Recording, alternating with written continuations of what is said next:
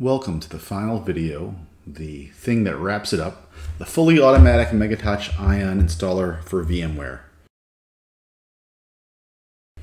So in this video, basically I automate all the steps I did manually in the previous videos to make Megatouch run on VMware straight from the installer. So basically I went and modified the installer to do everything I did by hand after the fact, so that all I have to do is start the install and go.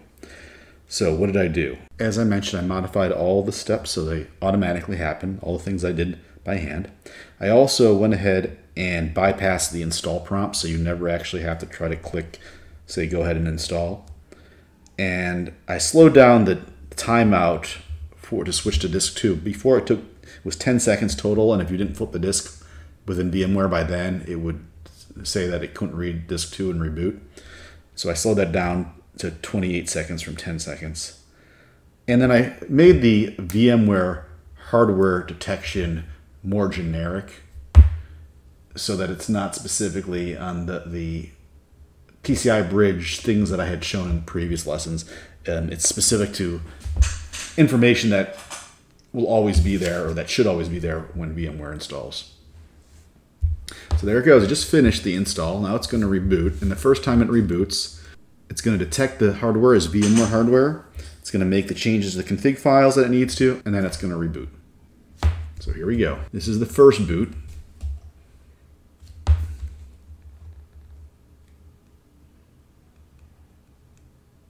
And you can see here, it actually detects the VMware hardware.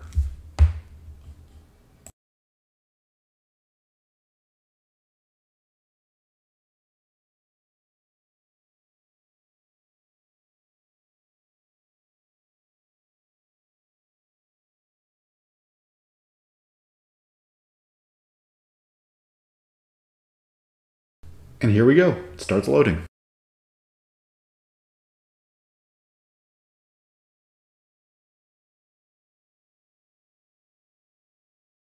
Now here's where we'll stop because we don't have touchscreen in there. So that's it. Everything installs straight from the install ISO. You don't have to do anything custom. This could be modified to actually use newer hardware. For example, motherboards that were not supported by the original hardware, the ION hardware. So that may make maintaining these systems a little easier. You don't have to try to find the 3 or 4 different motherboards that were actually used. So I think I'm done now. I hope you guys enjoyed this. Oh wait, what's this? There's more.